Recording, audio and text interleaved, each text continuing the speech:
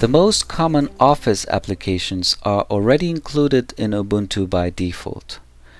By searching for LibreOffice on the dash, you will find the text editor LibreOffice Writer, the equivalent to Word on Windows or Pages on Mac, the spreadsheet LibreOffice Calc, the equivalent to Excel on Windows or Numbers on Mac, the presentation creator LibreOffice Impress that corresponds to PowerPoint on Windows or Keynote on Macs.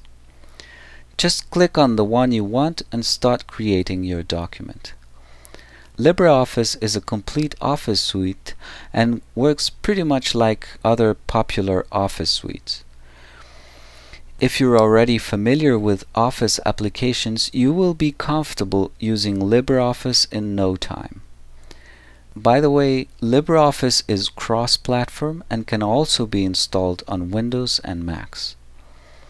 Note that you can read and edit documents created on Word, Excel, or PowerPoint, but they might not be 100% compatible. When working with LibreOffice Write, for example, your files will have the extension ODT for Open Document Text, and this file will not open on Microsoft Word. To share the file with a Windows or Mac user, it might be necessary to save it as a .doc or as a PDF before sharing the file. Many more Office applications can be downloaded from the Software Center.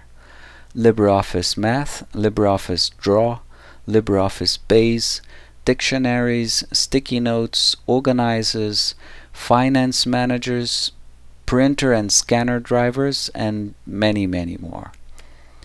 To learn in more details how to use programs from the LibreOffice suite, take a look at the official LibreOffice documentation page at the address that appears on the video. Next, you will learn how to play music and movies.